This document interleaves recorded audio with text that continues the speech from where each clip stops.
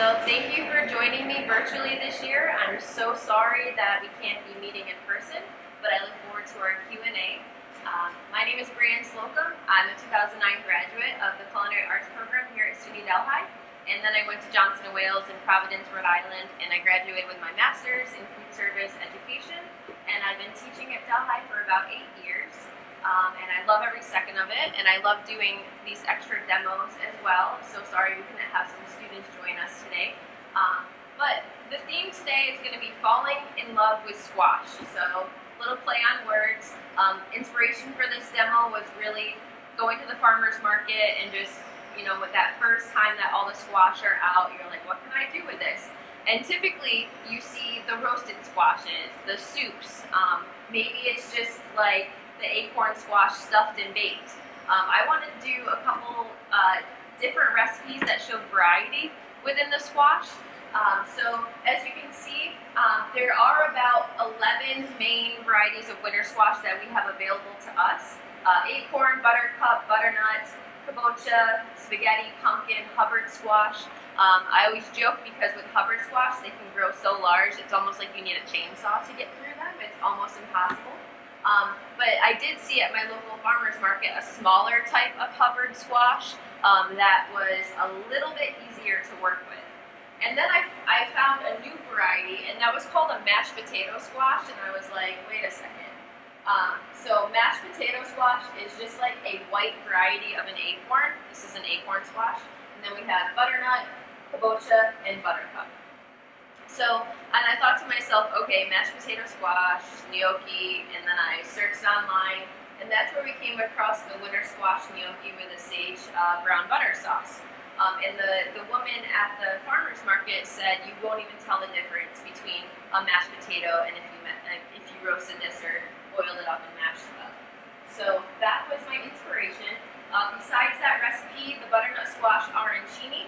Arancini is just like leftover risotto that you can deep fry and stuff with anything of your liking. So for that recipe, I have a sage derby cheese, and I thought it appropriate because sage is like an affinity flavor to squash. They love each other, and it kind of has these green striations in it that we'll see up close in a little bit. It does leave a green color to the cheese in the middle, just so you know, so it's perfect for Halloween.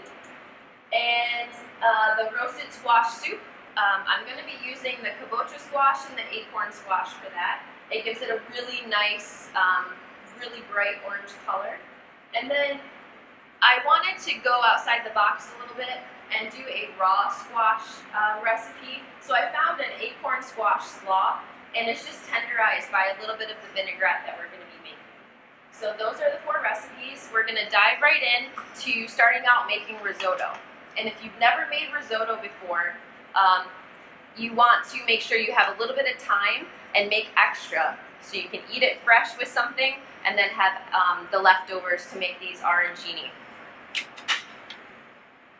So to start risotto, we're just going to have a little butter and a little onion, and we're going to sweat that down. So sweating versus sauteing is just softening the onion just a little bit. And then it'll blend itself, the extra butter that's in there. We're going to just coat our arborio rice. Arborio rice is just an Italian rice variety, and it's a short grain rice. And you can actually see the little pockets of white starch that are in there. And then as you cook it low and slow in the presence of liquid, it releases its own starch, and that's where you end up with a really nice creamy finished consistency. And depending on how much you make, I've made this quite a bit, so technique-wise, it stays the same. Measurements, though, when you deal with rice, you're talking about a ratio of liquid to the grain. And for this, it's about, if you have a cup of rice, 3.5 to 4 cups of liquid. So you can kind of gauge what you're going to add to that from that ratio. So after you coat your rice in the butter, my first addition of liquid is white wine. Any white cooking wine, you know the rule of thumb is if you won't drink it, why would you cook with it? So a nice white wine. If you are cooking over an open flame, just add your alcohol. off of the flame.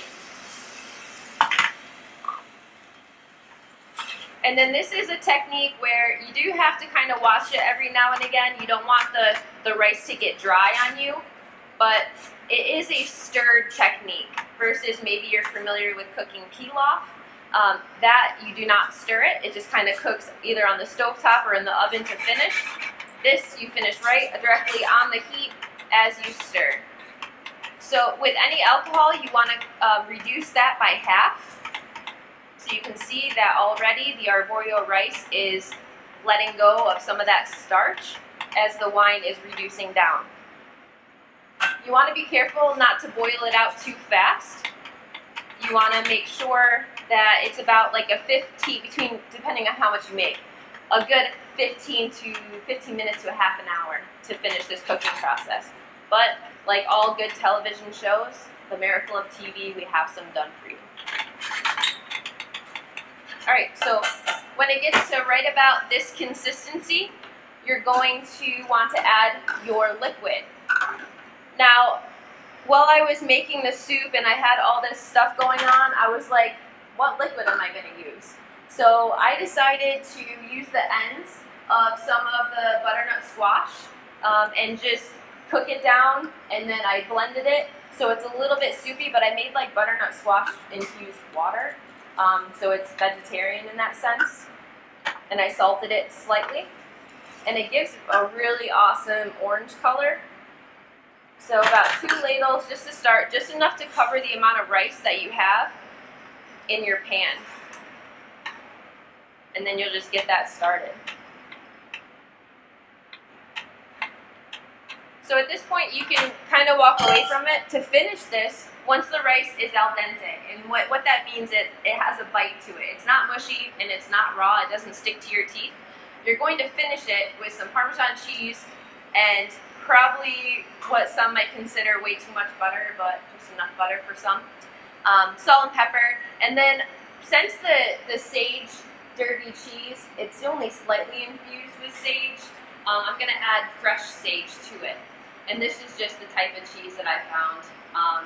I thought it was neat because it was flavored, but like I said, maybe thinking back on it, I might have done just a straight, like, even like a goat cheese might be nice in this, and then flavor it myself with some of the fresh sage.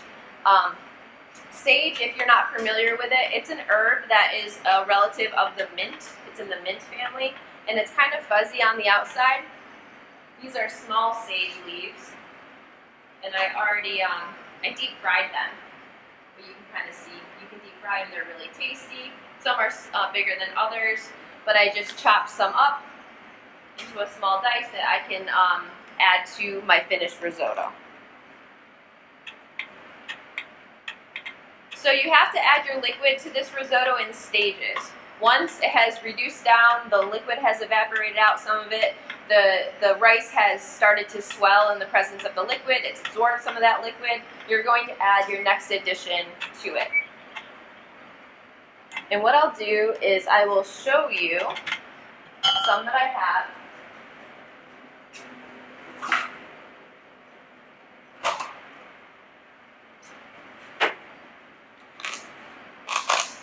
So you can see leftover risotto, it's bound so you can scoop it out. And just to make sure people knew what type of risotto I made, I small diced some butternut squash, which you can see right in the mix, and I folded it in. Because squash has a very mild flavor. It really lends itself to what other flavors that you have. Yes, with the soup, with the kobucha or the buttercup squash, it's a little bit more distinct in flavor, but butternut is pretty mild. So what you're going to do after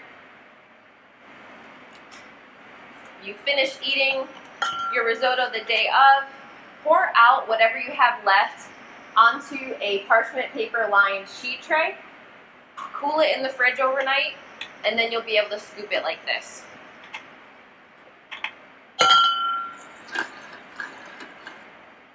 The next addition of liquid, and you'll probably end up doing the additions of liquid to it 3 or 4 times until it's the proper consistency. I already made these arancini, and in the middle of them, you put your cheese or anything else that you would like to stuff the arancini with, but it's a nice surprise when you break them open. You could also serve this with an aioli, which would be nice. It's just like a mayo-based sauce. You could infuse that with some sage as well.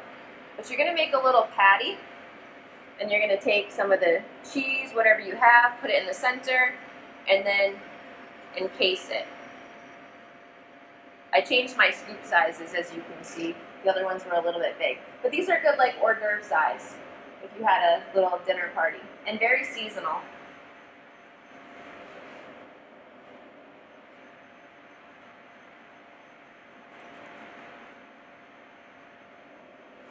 So after you mix some of those up,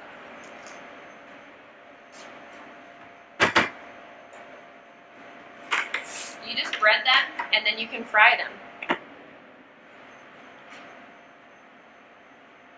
Your fryer oil, I know many people don't have a deep fryer in their homes. If you do, awesome, you're lucky. But you want your fryer oil to be about 350.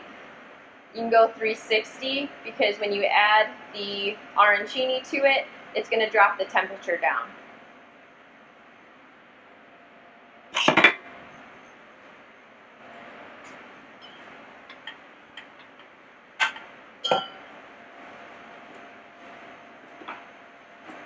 You can use panko breadcrumbs, which is a Japanese style breadcrumb, or you can use just standard breadcrumbs, which I have here today. And when ready to do it, a standard breading procedure is flour, egg, and then your breadcrumb. And of course, you should always maintain a dry hand, wet hand, but that never works out. So I have some gloves on just in case.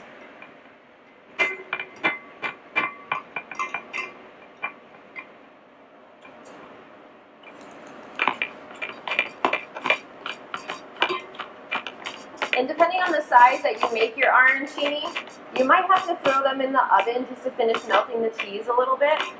Sometimes with the bigger one, I found that the inside just wasn't melted through enough. So that's going to be dependent on the size you make them.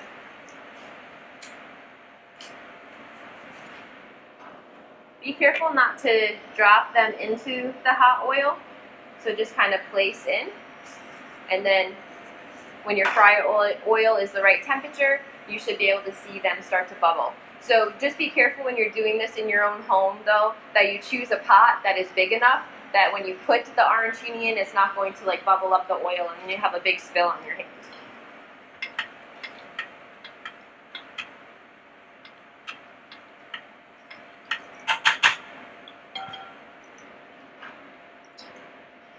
This fancy tool is called a spider, but any slotted spoon would work. And after they come out, anything that comes out of the fryer, you're going to want to hit it with some salt. And then I thought for just a garnish, I would do some of the fried sage leaf on top so people knew what flavor profile was in the actual component.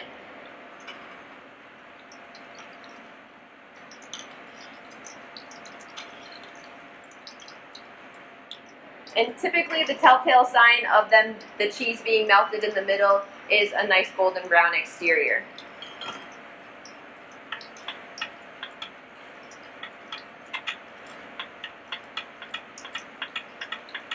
So with the risotto right here, you know when to add another hit of the liquid when you start to see the rice grains kind of coming through, and you want to make sure that the rice is always coated with liquid.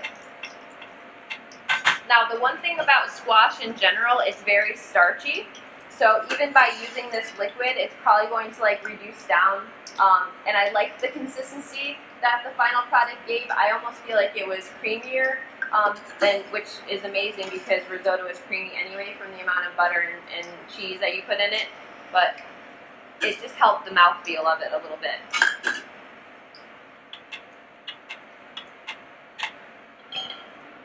So I'm going to grab these out.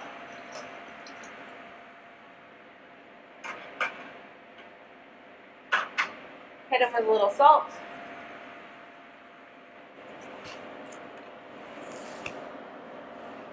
And if you had a little bit of that aioli or a little butternut squash sauce or something to that effect, you could put them on there. And I'm sure the lovely ladies that are helping me videotape today will enjoy those.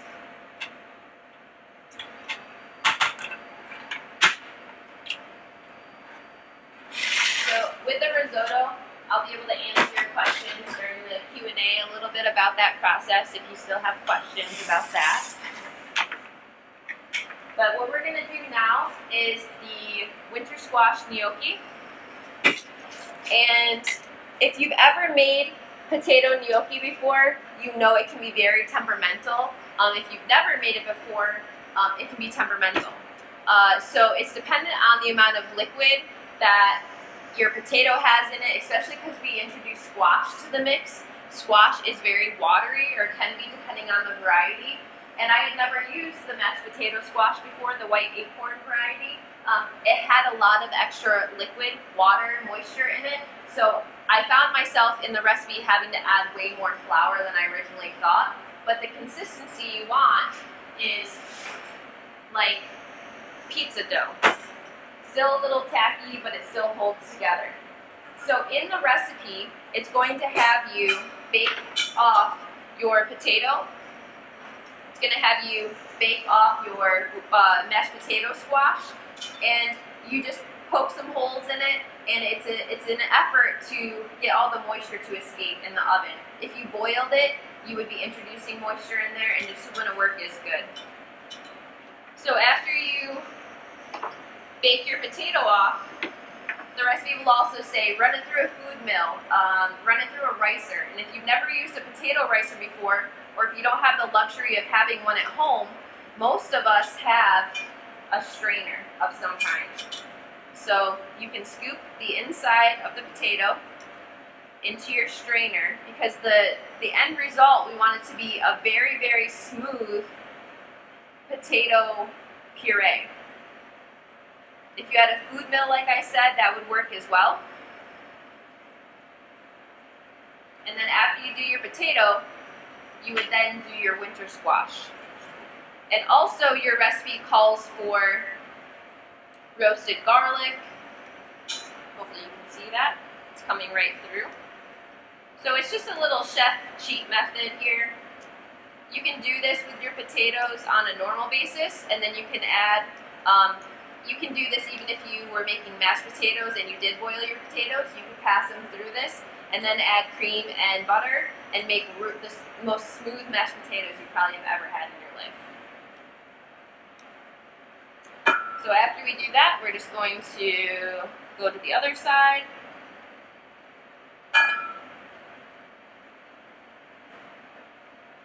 So I'm going to kind of move forward with this process because I made this dough last night.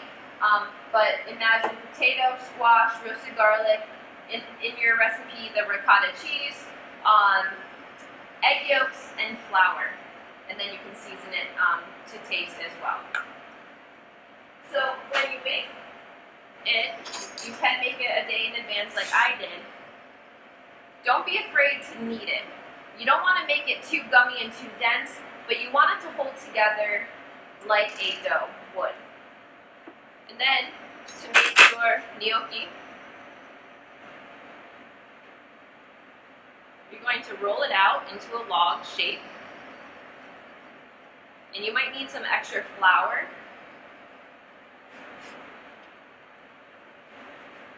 To help you do that. So if you ever made pretzels before, it's like rolling out pretzels before you twist them.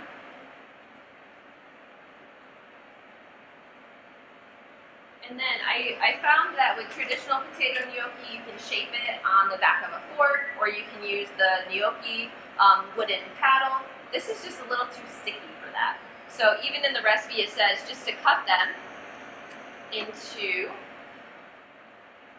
like 1/2 inch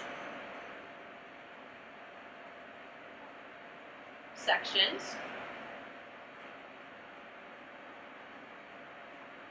And we're going to go right to our water. and we're going to let these poach. You want your water to be at a simmer before you put them in, because then, just like the oil, it's going to lower the temperature down, and you want to make sure that they poach up good for you. And it's okay if they have a little bit of flour around the outside of them.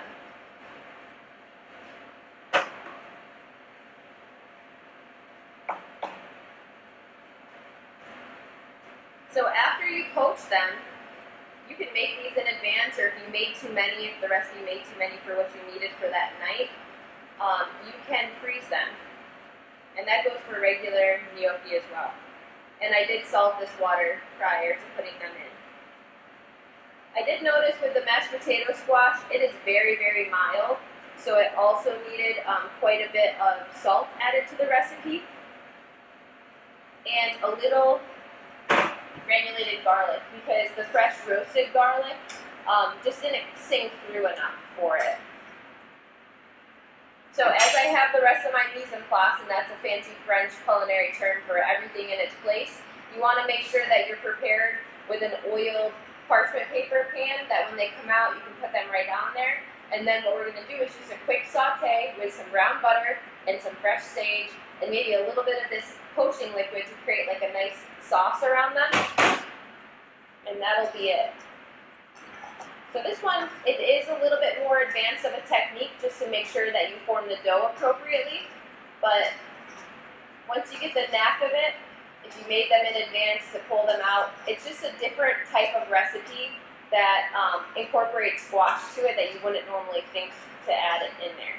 And I like the idea of the ricotta cheese in there. It gives a little bit more moisture, but I also like the ricotta gnocchi, if you've ever had that, and that's a dumpling that's made specifically with ricotta cheese with flour and egg added to it. So we're going to let those kind of rise to the top for a moment.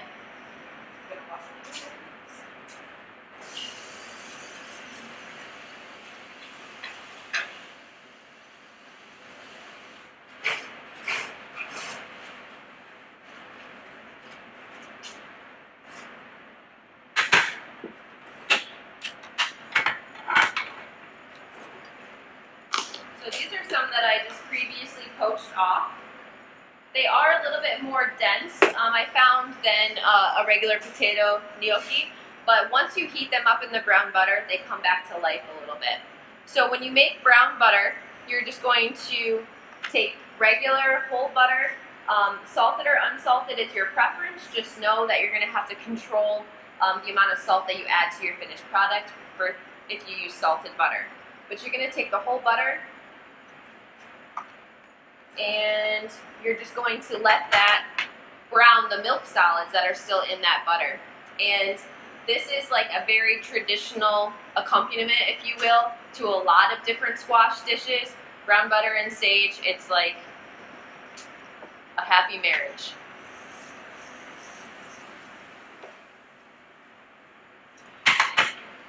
So you can kind of see that bubble. It does take a moment, and don't use a non-stick pan for that process, because you won't be able to see the solids get to the proper color.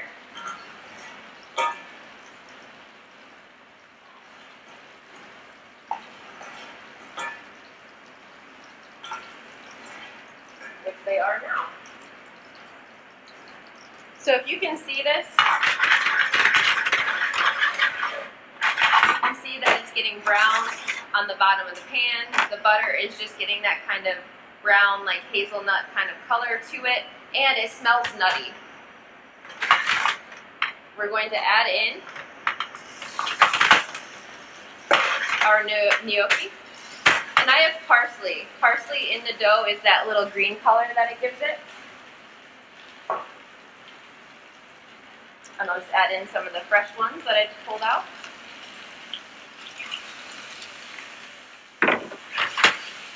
And give them a toss. And it's okay if they get a little bit of color on them. In my trial of cooking them, it was a nice contrast to the texture of the inside of them. And then once they've sauteed a little bit, I'm going to hit them with a little salt. I used unsalted butter, so that's why I can kind of control the salt a little bit.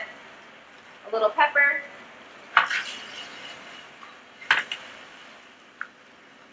Some fresh sage. It's very potent, it's very strong, just like if you've used mint before.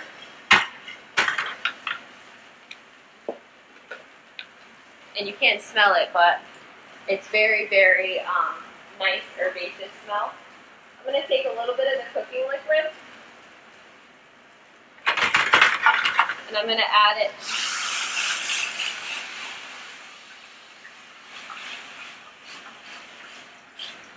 And you can see that it makes a little bit of a sauce to it.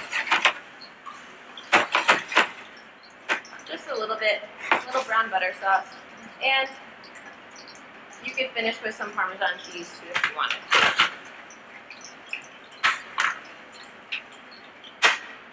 So that is our second dish here. I'll put that there. And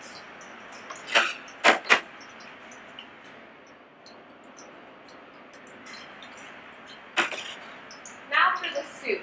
Okay, the soup you can make with any of the varieties of squash. With your recipe, it was very, you could definitely add different flavor profiles to that base recipe. But what I have here, these are just the raw squash varieties. I wanted you to see it. This is the Kobucha squash. You can see the color that it gets. This was just previously roasted. And the Buttercup, and I don't know if you can see this, but the moisture content in this one versus the Buttercup is drier. Okay, so that's something to consider when you're adding things in the recipes as well. But what I'm going to do is take, this is a Vitamix from the Vitamix company. It's like the most powerful blender that you can have. And it's going to make really, really smooth purees. So you're going to take the roasted squash right into the blender.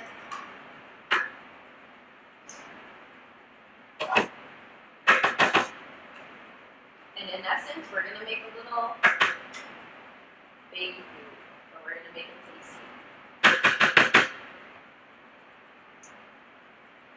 I was actually very shocked at the different amount of moisture. This is my first time really experimenting with Buttercup squash, but I think the balance of the two lend itself really well to this soup.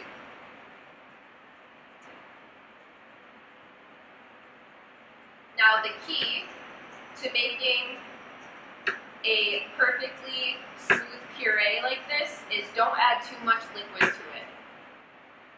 And you could add vegetable stock, you could add chicken stock. But the beauty of doing a few things with squash is you have extra liquid available. This is what I did when I made the soup that I'm going to show you in a moment.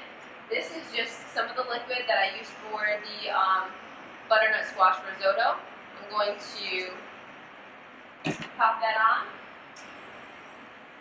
and just maybe halfway up, just enough. If you didn't roast the squash, you could boil the squash. But when you do that, just put enough water or vegetable stock just to barely cover your squash before you start to boil it and simmer it to get tender.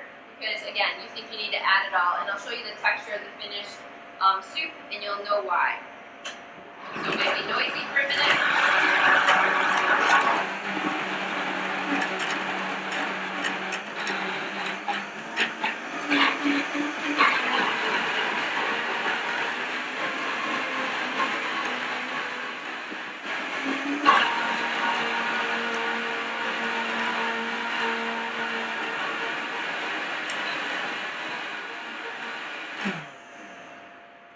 And I like this blender because it has a variable speed. You can turn it up as you go.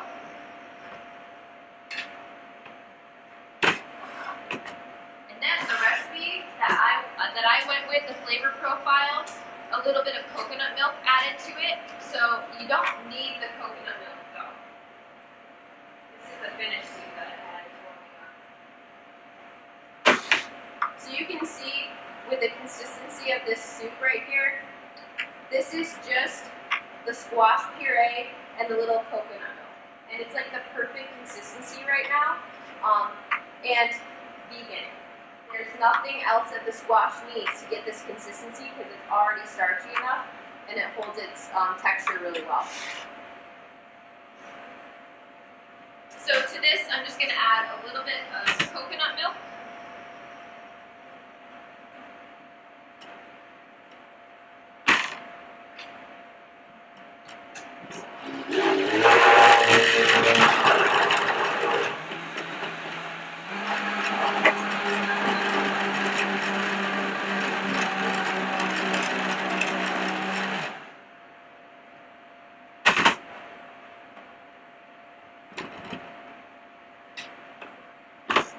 You can see that it lightened it up just like this. This is more warm through than this one is, but I kept it very simple. Just some salt, some pepper. You could garnish with some cilantro and lime if you wanted to go that route. But what I did was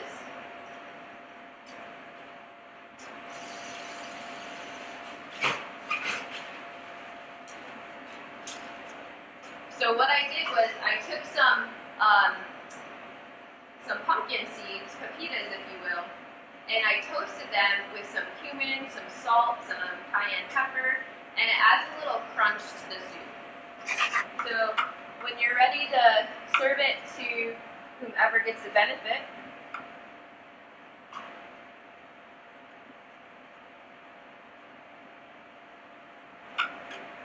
you could top it with some pepitas, and if you wanted to be really fancy, you could take some coconut cream and you could swirl it in. If you weren't going dairy-free, you could do some sour cream or something swirled in, or some crema, if you're going that lime and cilantro route. And you have this a really nice, easy, like weeknight meal, especially with all kind of the butt ends of the squash when you can't get good dice out of it if you were going to roast it off. So that is our third recipe. And our fourth recipe is the raw variety one. And that's using the acorn squash. So I'm just going to change out my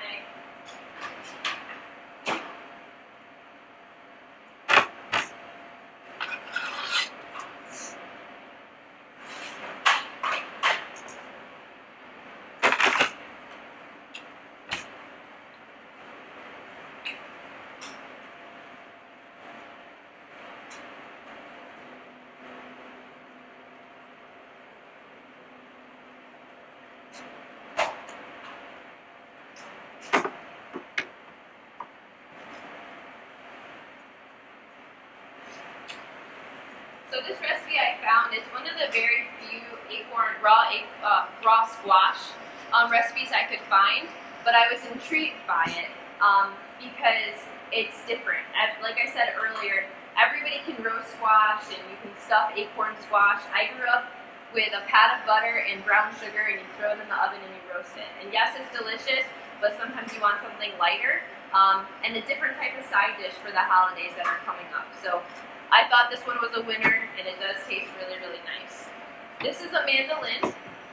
You can get really good julienne strips really easily by using this, but I know a lot of you might have a food processor that has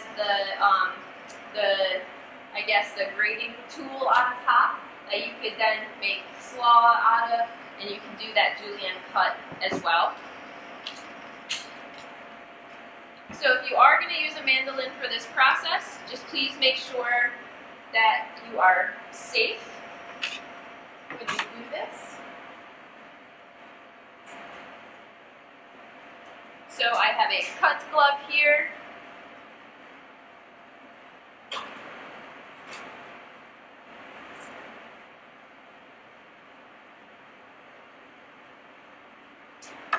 And all I did was just a section just like this, and you can see the end result here.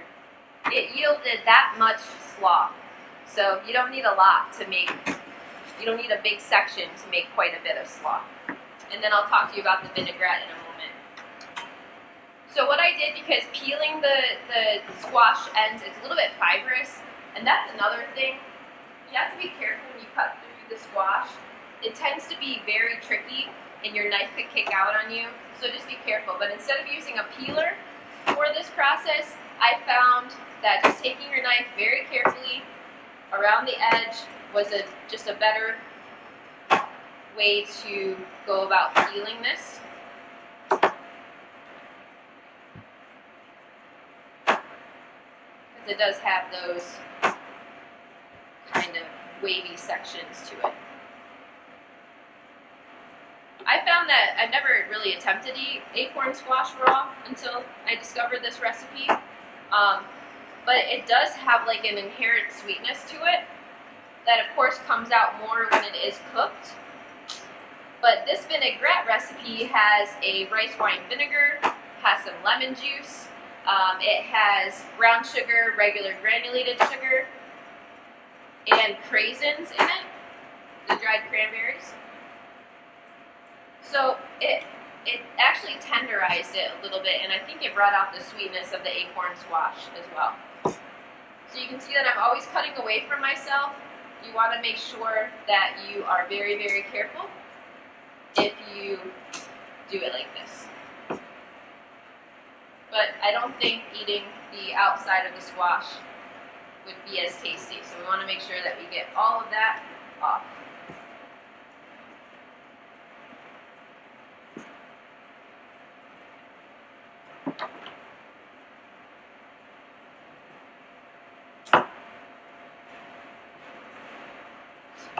So then what we're going to do is use the mandolin, put my cut glove on,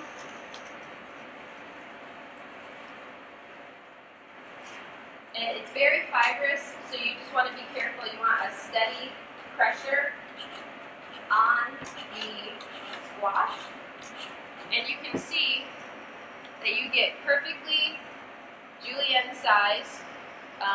It looks like you can kind of, out there now you can buy like broccoli that's cut like this and do broccoli slaws now. So I've honestly never consumed an acorn squash slaw before today, but it's tasty. So once you go through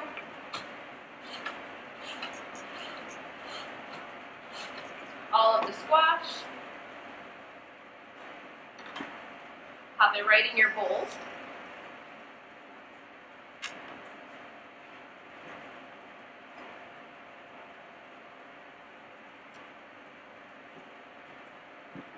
And then another little trick that I have, to make an emulsified vinaigrette, and this is very light on the olive oil per the recipe, but if you put it into a container, oils and vinegars don't mix, so you can see that the oil floats to the top.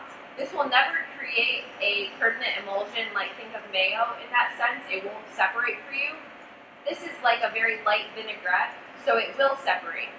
But if you use a container with a lid, right before you dress your slaw, you can give it a shake and then drizzle it right over. A little salt helps balance the sweetness, and craisins. And I just chopped them a little bit coarse. And also there was scallion in this recipe, but I could see this as a blanket recipe, meaning if you wanted to maybe make a squash black bean taco and you wanted to make this into a little bit more of a savory application without the craisins in it, you could add your cilantro and your limes to it, and it would be just a very interesting topper. Even though it has a lot of vinegar and lemon juice in it, the squash holds up and it holds its texture really nicely. And again, just a kind of a different side dish to put at your table at the holiday season. So that is our fourth recipe. So I was going to be overly ambitious and try to do a dessert for you, I grew up eating squash pies and things of that nature and kind of staying away from the traditional pumpkin pie, but I decided to stick with these four. It gives you variety for your holiday table. So I look forward to working with you and talking to you during the Q&A session, and I just really appreciate you tuning in and joining us for this.